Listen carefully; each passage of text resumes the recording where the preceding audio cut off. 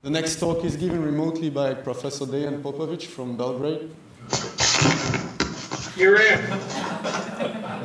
He's a member of the Serbian Academy of Sciences and Arts, and he's also a member of the Academy of Engineering Sciences in Serbia. Since the last 40 years, he has been teaching as a professor at the University of Belgrade, the University of Alberta, Canada, the University of Miami, Florida, and the University of Aalborg in Denmark. Good morning, good morning, that's a good time.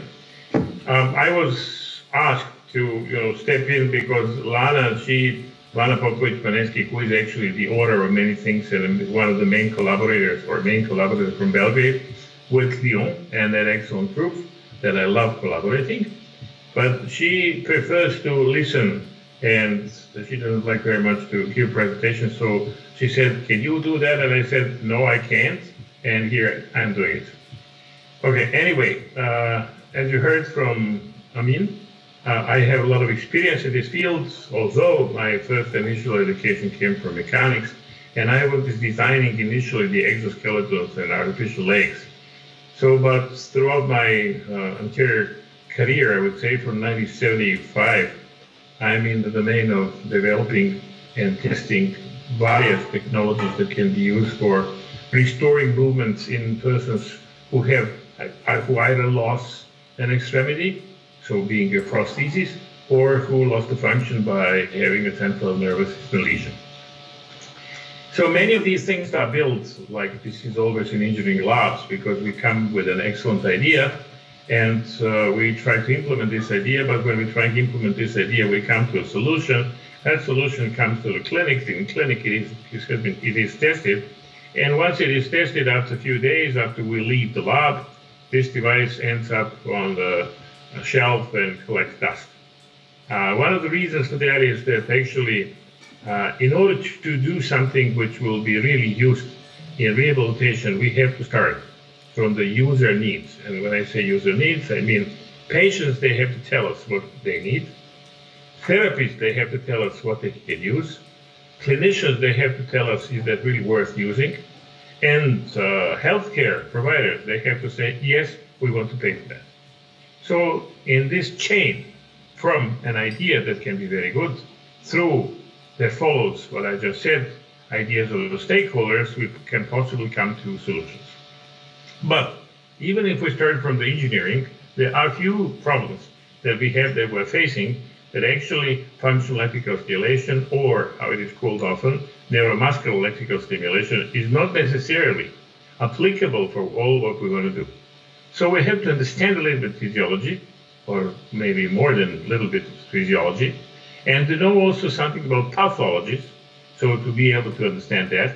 And once we know that, we can possibly find ways how the new technology, which is advancing extremely fast, with new materials, microcomputers, minimization, excellent power sources, that all starts to be extremely effective. Anyway, so that's the reason for the title, Functional Electrical Stimulation, Bottlenecks and Available Solutions, where I will be trying to do, and I will be talking exclusively today on one aspect of that, and this is assisting individuals who have a spinal cord injury, spinal cord lesion, how they can possibly, we can assist them in trying to stand up and walk. So what happens is if there is a lesion, and that lesion can be in the brain or it can be in the spinal cord, and as I said, I'll be talking about spinal cord. What happens is some of the muscles that are below the lesion, they are paralyzed. And because they're paralyzed, everything which is linked to them is sleeping. So although there are many connections that are still there between the muscles and the spinal cord, this is all sleeping. As you will see in one of the next slides, it is very rare that actually everything is paralyzed and that is the complete lesion. So what we can do is we can use functional electrical stimulation, and by using electrical stimulation, we animate the muscles. And once we animate the muscles, that actually is a great motivation for a person to use the other preserved sensory motor mechanisms. And once they use that, we're actually providing signals to the brain. So we are activating our muscles, doing a work, from doing a function or getting a function done, and our brain is participating in that in two ways. The brain is learning what is still available, the brain is learning how to use something which is stimulated, and the brain is sending signals to the preserved mechanism. So here there's a list of contributions that I wouldn't go in detail at this point because I will come back later on when I'm analyzing some of the results. But today, if you go into literature, and there are thousands of papers which are published about functional electrical stimulation, it has been demonstrated that if you stimulate muscle, you can preserve the bulk of the muscle, you can build up the strength if this muscle already lost the strength, and in that way, since you're moving the extremity to the function, you can preserve and prevent the loss of a range of movement in the joints that are there. By activating muscle, one thing is happening, you have an increased blood circulation because muscles are pumping the blood to the vascular systems which all assist. There is the most important thing in that is actually that by activating muscles, you're activating afferent fibers, and you activate these afferent fibers, so these are fibers, small fibers that are going to the brain. So you are providing an external signal which is not really integrated into biological schema, but you're actually activating muscles, and they're sending from the proprioceptor signals that are there. In some cases, they can decrease the plasticity. In all cases, you can decrease frequency and strength of spasms if they exist. In some cases, there are carryover effects, but they're not very often exposed in individuals with a spinal cord injury. And of course, because of the activity and eliminating no use, you postpone the secondary complication of paralysis. I'll just mention one. If you allow someone to stand and you perform that on a daily basis, then the frequency of urinary infections will be decreased for several times. If you have individuals standing for some time, then you're providing the actual loading of the bones and then prevent the loss of the bone mass. So there are several other things that are there, but I wouldn't go there. So what you'll see here is something that is historical. I learned a lot about electrical stimulation in Ljubljana, where this started, and it was Ljubljana Center was a leading center in the world made by the decision of the National Institute of Health, the National Institute of Disability Research in the United States, and they invested millions of dollars to do that. So what we did is we participated in some of these research studies, and this was recorded in the Belgrade Rehab Center. That's a patient who has a complete paralysis, and you can see he's standing even on one leg, or he's standing on both legs, right? Just by stimulating the quadriceps muscle. And if you stimulate the peroneal nerve, you can activate also and have something which is a withdrawal reflex. If you combine these two things, so you stimulate the extensors on one leg and you stimulate the withdrawal reflex on the other leg, and you combine that from left to right leg, and this is all controlled by left and right switches, then you get something which is an ambulation, which with the walker, with wheels, works very well. This development was done by Alois Kralj, who was just in the movie, showing that, and one of his colleagues, very close colleagues, Tadej Bajt. Both of them are still active. They're in Ljubljana, they're members of the Academy of Sciences. They're not really active in electrical stimulation, but very much active in science. So in the 80s, they built that, and they wrote a book in 1989, which includes data, about 120 patients that are like the one that you're watching here. So there was a lot of research done in the 80s in using electrical stimulation, how to assist individuals. And as you can see, on the street, you cannot see a single person walking just with electrical stimulation. So there is where we come to the question how to bring FES to the practice. So if you look into the spinal cord and a lesion, you see one cyst. So there was an injury in the spinal cord. That's the left radiograph we'll get. But if you follow the top right panel, what you can see there, you can see the changes that occur in the spinal cord because of the lesion. And at the beginning, there was nothing. Then you start having problems, and at the end, after some time, you see that there is basically a hole in the spinal cord. And if you look into the bottom panel there, you can see where are the tracts, ascending and descending tracts in the spinal cord. So if you combine the right bottom in the top panel and the lower one, you can see that some of these zones are overlapping, meaning that many of the ascending and descending tracts are not existing anymore. So there is no communication between the brain and everything which is above the lesion and the structures which are below the lesion. But what you see here is if this is happening at the cervical level, then you have a tetraplegia. If it is happening at the thoracic, you have a still tetraplegia and paraplegia. And then if it's happening at the sacral region, you have paraplegia. But this last case is when persons have a flaccid paralysis, and flaccid paralysis means that they do have muscles, but these muscles are not innervated. Now, what is the reason that I put this slide in? A typical division is that you write, and I have a wrong spelling here, it's not complete, it's complete lesion. So complete lesion is HIA, meaning that the transection is complete, so there's no communication. The incomplete means that you have AGA B and C as in classification, meaning that there is some communication between the upper motor neuron and through the lesion. Dr. Dimitrievich, who is an expert who studied this, he's in Houston, and he built their neural center for many years, still active in his 85, 6, whatever. And he came with a term very recently, which is called discomplete lesion. What's a discomplete lesion? Most of patients today, because they receive excellent care at the moment of injury, what happened with them, they are diagnosed as HIA as a complete lesion. So if they are complete lesion, there shouldn't be any carryover effects, and there shouldn't be any other changes.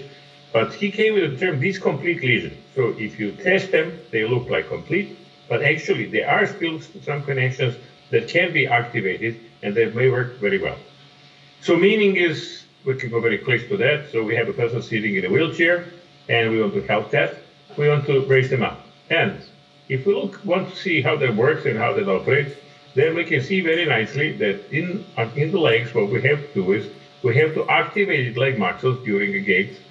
And if you want to do that, we see that we have many muscles that are contributing to the hip and knee extension flexion, and as well ankle. We have to control as well muscles in the paraspinal muscles, which is typically preserved because the injury is somewhere in the thoracic lesion.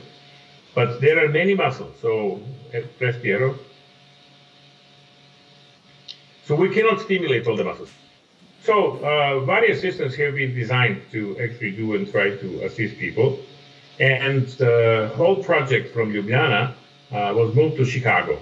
So Alex Kralj in 80s, he moved to Chicago, and he was working with an excellent, fantastic engineer and designer and researcher in science, Graupi. And Graupi started a study, and this study ended up with the development of a system that was transferred to the company Sigmetics, a system we call Parastep. So Parastep system is sold to individuals with paraplegia, and it is approved only for use as a therapeutic device. For the price of about $15,000 US or something like that, the person gets 16 hours of therapy. So he gets the rolling walker, and that's the performance that I get. This movie was recorded in Miami. All the cables and the engineer, they're not part of the walking exercise. They're part of our research that we did in order to build a system which will work better and allow individuals to walk better. So, but if you can see, this is a time-consuming, very hard work. Patients in Miami, they use it very well. They were extremely motivated. The typical person in a place like Miami or California is a young adult. So that's the only device that was ever really FDA approved for the use, and it was not sold for home use, but only for therapeutic use and research uses. We continued working on this because this hand control doesn't work well, and built an extremely nice and efficient automatic control. And you can see the same patient that you saw before, but now walking with automatic control. So we're recording signals from the knee joint, hip joint, and we have insoles that are instrumented with flow sensors, and this person is walking completely with automatic control. We made these individuals actually walk up to speeds of more than 1.2 meters per second, which is very reasonable walking of speed, but they were not really enthusiastic about this walking because they couldn't integrate really the movement of the trunk and upper arms and the synchrony with lower legs. So they ended up in actually walking slower. Slow walk is very fatiguing, extension phases are long, and because of that, after some time, they decided actually that this automatic control was not really making a change compared to the hand control. Cleveland Group did absolutely best work possible. Byron Marcellet and his colleagues, they implanted systems instead of using surface stimulation that I was showing so far, and they implanted up to 64 electrodes and used a 16-channel stimulator. The stimulator was external.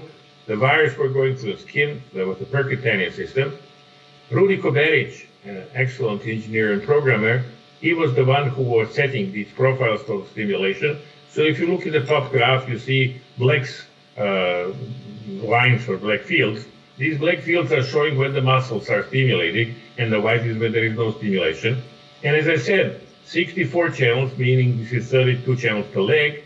Some of these channels were connected to work at the same time, so 16 channels stimulated. The stimulator was external, it was weared of the belt, and they had in total 14 patients who worked with that. The project lasted for several years, and at the end, because it was a Veterans Administration funded project, they had to stop it in a way that I very much dislike, because the project said that at the end of the study, they will pull out all the wires, which they did. So from individuals who were walking nicely, they made them back into wheelchair, because once the wires were pulled out, of course, they were again in where they were. So there were no carry-over effects whatsoever. So this study and its development was continued.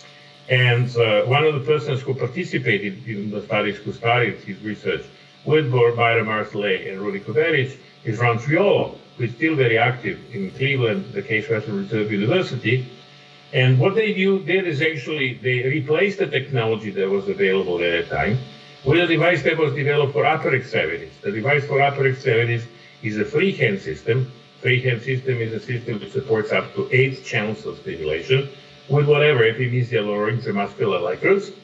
And they have one of these devices implanted in the left side, the second one in the right side. So the complete stimulator plus the electrodes, everything is implanted. There is a telemetry communication between the external units where the batteries are to send the power and control signals to the implants. And they made few individuals walk. As you can see here, this was in 2009. This will continue, and you will see one patient working with a system in combination with an external skeleton at the end of my talk. With all of that, we actually came to the point that it is possible to make paraplegic individuals and incomplete tetraplegics stand up and walk. But what turns out to be the problem is, the first one is fatigue, because the periods of stimulation of the quadriceps and gluteus are very long, and through that very long period, there is a fatigue, and the muscles after a minute or so cannot support the patient to stand. The second thing which is there, in some of the cases, especially at the lower thoracic lesions at TH11, TH12, so thoracic 11 and 12, where patients still have innervation of the muscle of the leg, it actually increases the spasticity. In the patients which are above that, it decreases the stability. There is no system that can actually help them to stand just on their legs, so they have to use arms for the support, meaning using either crutches, which is difficult, or some type of walker. The other thing which was there is, as I mentioned previously, we had a problem when we made automatic control. So automatic control is not really integrated into what the person has. So there is one rhythm of biological control and a second rhythm of artificial control. They have to be integrated in order to do that. Patients do not feel what's happening in their legs, so they don't know what the legs are doing. Since they don't know what they're doing, they have to watch their legs, what's happening. You cannot really walk if you're watching your legs. When you're walking, you have to look in front of you and plan what you want to do, look at all the things that are on your way, and if you put your head and you're just raising your head down by watching your legs, your posture doesn't really allow you to walk normally. So crouched gait, which this is not efficient, and it doesn't work in a good way. So the feedback, and Myra Soleil was one of the ones who started first using that, is potentially you can stimulate or you can do something else to assist individuals so that they know based on the information that they get what the legs are doing and learn how to use that. People learn very fast how to use this sensory information. One thing that I'm saying here is, since FES is not good because of fatigue and other, it might be good to combine this with some type of robots, exoskeletons to see.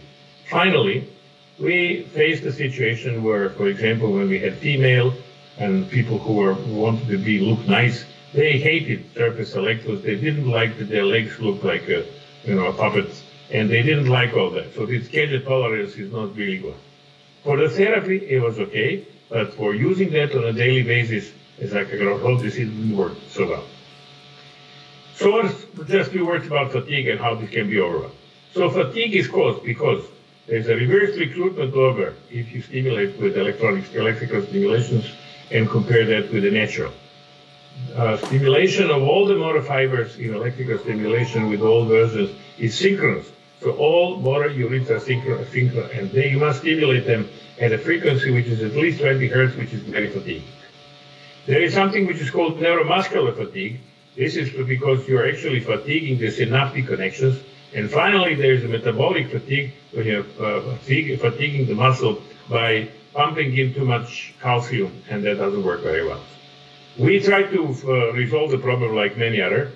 And this was a study which was done by Lana and Nebojša Malešević, some of the students were there.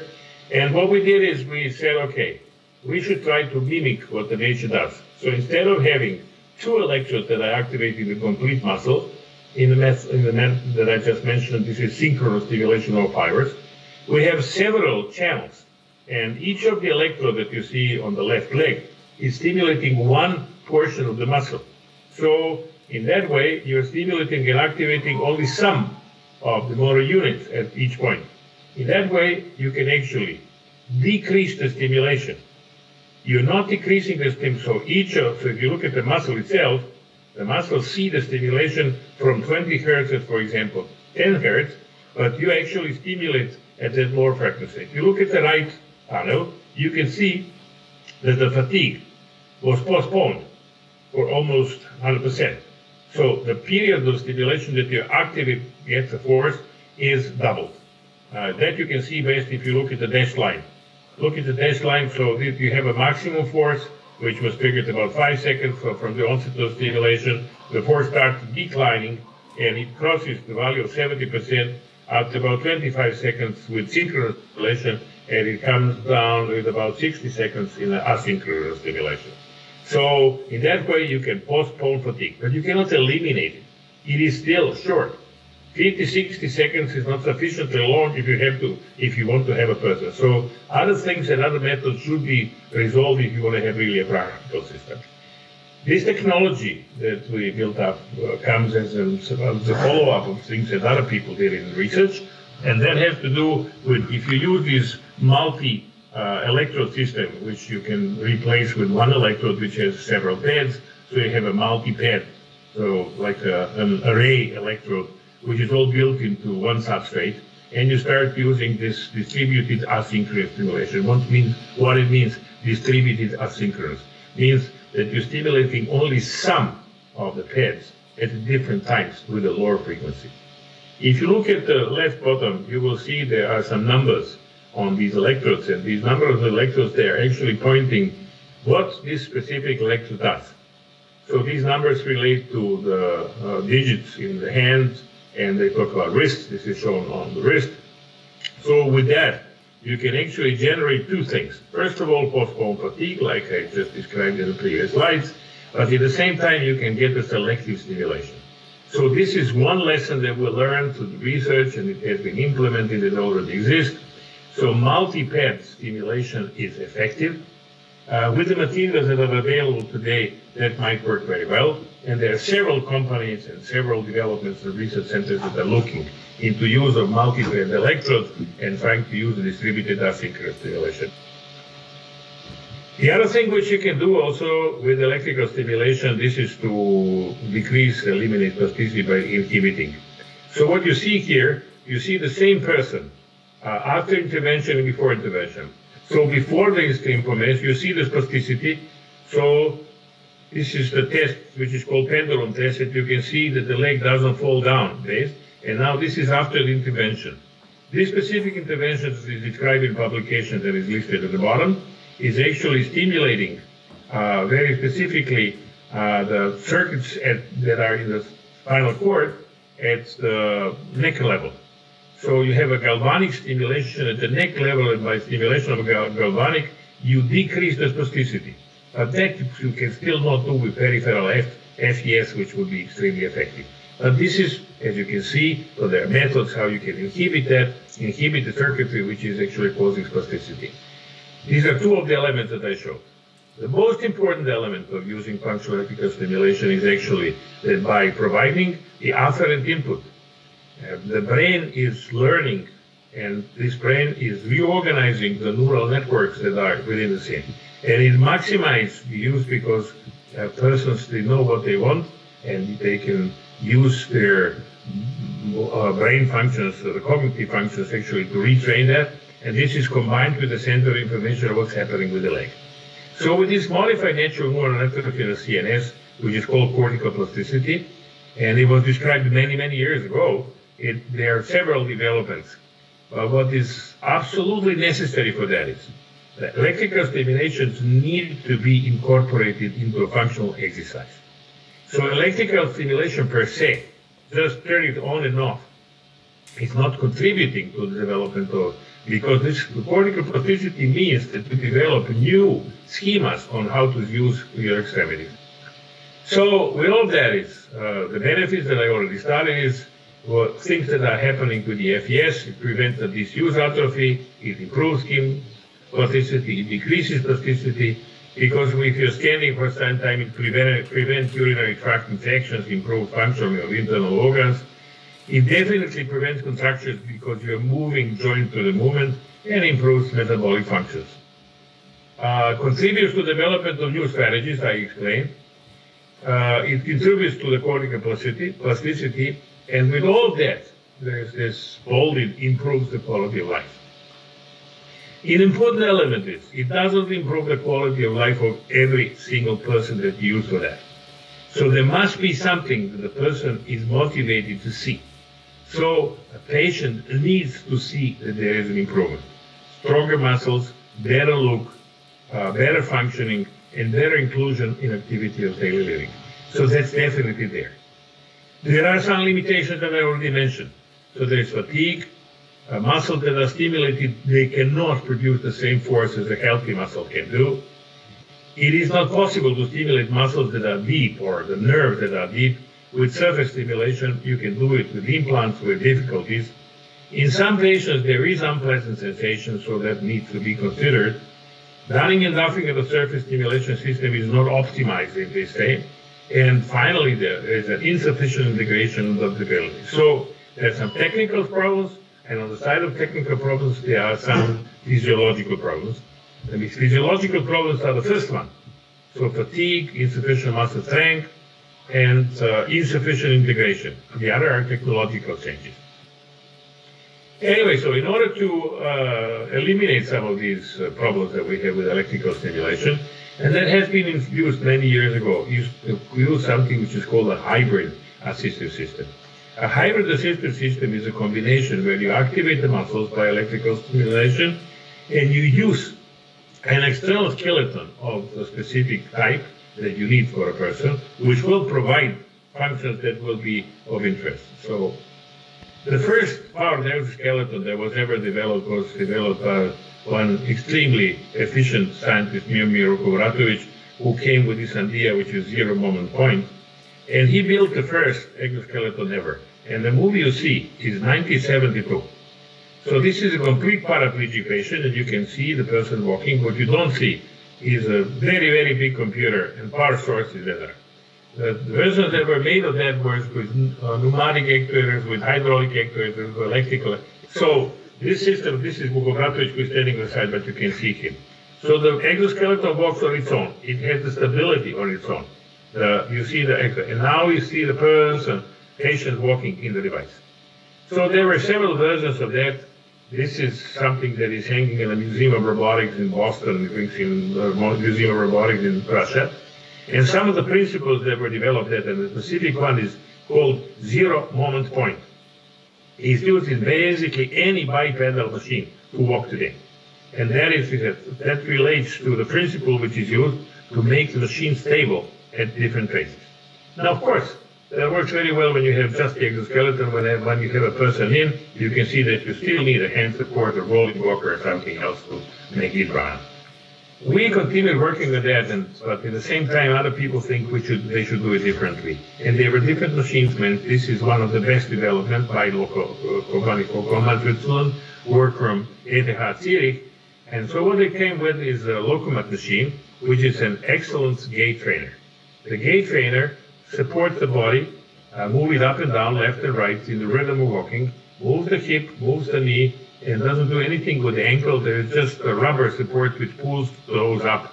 So there is no controller of the ankle. This system was distributed to many places. It has a nice price, which is somewhere between 250,000 and 500,000 euros. It is used to children. It is a sign that you have a rehab center, which runs very nice. One thing that I should mention is, if you look at the carryover effect, there are very little. And if you look on the daily effects, then that means that the person should have that for everyday use, which is not really possible. So there is a limitation of using of an exoskeleton of this type. So the alternative of having a machine like that is to have actually an exoskeleton which is portable. And you see one of the developments that comes out from the work of Casaruni at Berkeley University with their Bleach Bionics and other systems. So the Rewalk was built and made by the Rewalk company, running police once more. And you see one lady here. Things that are not really nice when people make these movies for is this lady, she has a perfect balance with her body. She does not need anything for control of her ankles. So it is very questionable that she really needs such a complicated system. But this doesn't mean that this is a bad device. I think it's just over advocating the effectivity of use, because if you select a person who doesn't need it, the only thing for a healthy person to show that, then it only shows that it doesn't prevent the person to do what this person can do without the system. But definitely this is one of the developments that is worth looking at. So what we're talking now here, these were just the exoskeletons without stimulation, and I started talking about a hybrid system. So with hybrid systems, we can do much better with that. This is one of the first systems ever made. So that's a system that I built many years ago, and that's a complete paraplegic person who has a 6-channel of electrical stimulation and has an orthosis with a spring mechanism and a brake on the orthosis the left side, because we were not able to control efficiently the left side. You don't see the right side where this is. So we made it that it is really can be used out of the lab. And he was one of 6 patients who used that for a period of 6 months. Unfortunately, the technology at that time was not really good enough, and we had many technical problems with the sensors and other things to make it work very well. The other thing with the system that we have here, which was a self-fitting modular orthosis, we didn't really have a good control of hips. And because of the hips, when you have a slightly different patient, it doesn't work very well. And I faced this problem afterwards when I started using, and you see a young gentleman here that was in Edmonton, in Canada, and the person behind there is a fantastic scientist, Richard Stein, who is one of the creators of many fantastic things in this field, but also in theory. So you saw him with electrical stimulation, and you saw how the stimulation doesn't work, and this is on the same day, 5 minutes later. He has reciprocating gait orthosis controlling hips, and he has ankle-foot orthosis, and you can see this person walking nicely. This young gentleman plus the 11 other, they use running split once more. So in 5 other, they use that on a daily basis to go into school for a couple of years. Every single child that we have in that program actually stopped using at the time of puberty, because they discovered that this is not really doesn't fit into their life program. Now, I mentioned before, this is Ron Triolo on the right, and the patient, complete paraplegic patient, with 8-channel stimulation implanted in every leg and with an orthosis. This was recorded in 2013, and I've seen some movies afterwards that don't look much better than this. But obviously, this is one of the strengths, how to combine the electrical stimulation to provide all the benefits that stimulation does, and how to add to this an external skeleton to provide functions that functional electrical stimulation cannot do. So this talk was meant actually to talk about need to have a practical device to get everything on the FES to work efficiently. Implanted systems are fine, they're expensive, there is always a risk with implants. So if we can stay with surface stimulation, that will be very effective, especially during the phase when the patient is discovering and learning how effective this is for that use. So how we can bring it to practice, and there is a nice word, the solution is on the way. And there is a company, 3F, Fabricanto Faber, which is linked to Dejan Popović, the co-owner. So what happened is, the company built a stimulator, which is called Modimove. There are 2 versions with 4 channels. There is an AFU, which is an acronym from Anti-Fatigue Unit, which distributes the stimulation and allows selective stimulation of the allow. There's a software with the user interface, and because I'm talking about the gates, the company built also the insoles, which are instrumented with robust industrial sensors that work for sensor-driven control, and there is a software which tells and automatically sets the program, which can be used for assisting the gate. So what this is, so the solution is coming, and Fit Fabricando Favor is not the only company. There are others who are developing that. I think that this is one of the better solutions that we may have in the future. So having multi-channel stimulation, having anti-fatigue units, and having a software which is adaptable, sensor-driven, most likely will be a solution to improve the FES. Combine this with some light exoskeletons will be a solution which will make a difference in the life of patients with paraplegia. And here I will conclude. Thanks.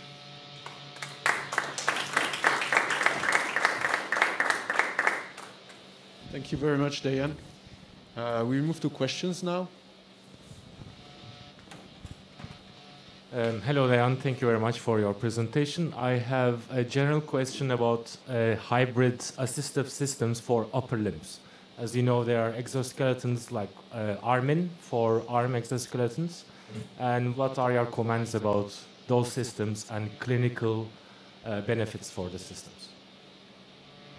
For upper extremities that I didn't touch today at all, there are two questions. Exoskeletons are extremely effective and then can be used for the control of the arm movements. Controlling shoulder movement with electrical stimulation is extremely difficult. It was tackled by the Cleveland group, Hunter Peckham and his colleagues, and it never worked very well. So there are quite a few researchers, and I think it's at least 10 years of development that happened at the Case Western Reserve University, which never ended with a good function. Controlling of the elbow is somewhat simpler, and that may work with electrical stimulation, although in the case of injuries which are on the brachiosaphalic plexus, very often you have denervated muscle. And if you have a denervated muscle, then the stimulation wouldn't work. So that's one. Opposite side, using exoskeletons for controlling grasp and hand functions is the last thing that I would do in my life. There is no practical system that can use and that you can effectively use, because if you use your hands for whatever, drinking, eating, then you have to wash your hands. I'm just looking to these days when we are just spraying alcohol over our hands for COVID problems and things like that. So combination of having a device which is used for manipulation, something which controls the shoulder joint specifically, maybe an excellent system. So the one that you mentioned that comes from Okoma as well is a reasonable device, but it is too robust, it's too complicated at this point. So having some soft actuation, which is on the way, is most likely to be the solution. The solution that was built by Dejan Popović in Toronto, that's the system which is called Mind Move, is actually a nice exercise device which may help. This all deals with the category of patients that you want to use. Arm assists are much more important for people after stroke, because developing the control of upper extremities is very important for stroke patients, especially if their dominant arm is affected. So, to conclude answer, so it's a good combination, but only if you are interested in actually controlling the shoulder. And if we can have soft takers, then we've got a better solution. The other complexity that comes with that, it's very difficult to control because you have two parallel systems. One skeleton, which is the actual robot, and the other skeleton, which is the arm. So synchronizing these two moments, rotating about different axes, is not the easiest task. That's the reason that they actually control the position of the forearm, because then you have this flexibility. Because if you are to control only the elbow position, the upper arm position, then it will work even more difficult because of the problem of synchron or getting two rotations to operate about two different axes. Okay, thank you.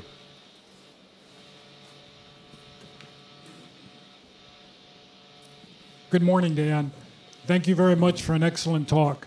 I have a question concerning what you feel is there a future for or could be helpful to do cortex stimulation of the brain for movement at the same time as peripheral stimulation.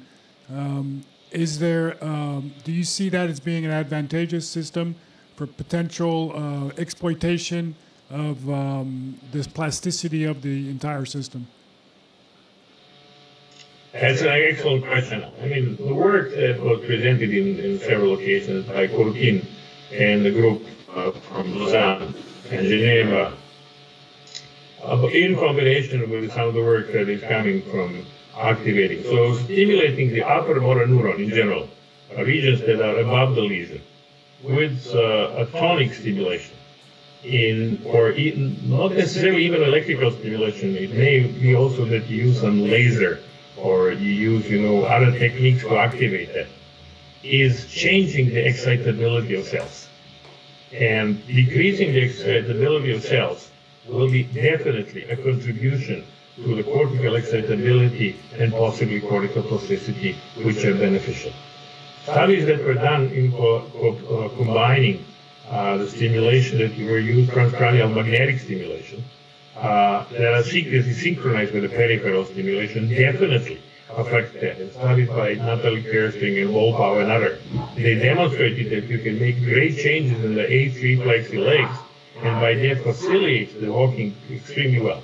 So that combination as a therapeutic modality is extremely effective. So using the direct electrical stimulation of the brain, which no one really showed what are the effects, is also facilitating the excitability of the cortical cells. So that is something that is more practical compared to the transcranial magnetic stimulation, which is not a small system that you can carry when you're walking and exercising. Too much technology is a little problematic for the person. So if you have too much of that technology, then it's difficult to actually do. The concentration of a person, detecting the intention of a person, and mental involvement in the execution of tasks is equally or even more important than everything else that we do. So my experience and what I read in papers is electrical stimulation, if it is applied just as an exercise, go wrist extension, wrist flexion, doesn't really do it very much. But you include this into the function, so I go here and I take a cup, and with this cup I can drink. I'm greatly motivated actually not to spill, especially if this is something hot or cold, and to drink something because I'm thirsty. So that is activating the muscles that I have, and if this is synchronized with stimulation and the robot, then this is something which is really a function. So this is like driving a car, turning the steering wheel and pressing the gas pedal. If you don't have the feedback from that and you don't see what you're doing, it's not really effective. So if you're driving a car and you're on ice, then you know when the car starts sliding that you have to do something, and you learn what you need to do. So learning is something that comes through trials and errors. So trials and errors, you have to do the function. And if you do the function, then it might work very well. I don't know if I answer, but just to make it very short of that. So combining the stimulation of structures which are above that. Korkin demonstrated this extremely well with his colleagues on rats. I don't think that rats demonstration is really meaningful because rats are the animals who recover from everything. And they can live in absolutely everything. On the set, this is a quadrupedal locomotion, which is completely different compared to bipedal locomotion. So the mechanism is different. If you look at the principles of neuroscience, you will see that at the end, Jim Moore and Keir Pearson, they said that, we can learn something from central pedal generator, but we cannot translate directly to bipedal locomotion. But other studies that are coming these days from Roger Edgerton and the group in California, combined with Salara here, showed, and I'm sure that some of the work that the person who spoke with, Imprint Meyer, is using, and Dimitrievich worked on that. If you stimulate spinal cord above the lesion, you're actually facilitating some of the mechanisms which are central pedal generator. And then if you add to that basic stimulation of periphery, we may end up with an extremely nice combination.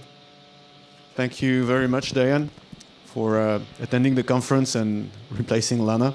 Thank you very much for your time and for the chance you gave me to talk today. Thank you, Dejan. Okay, bye.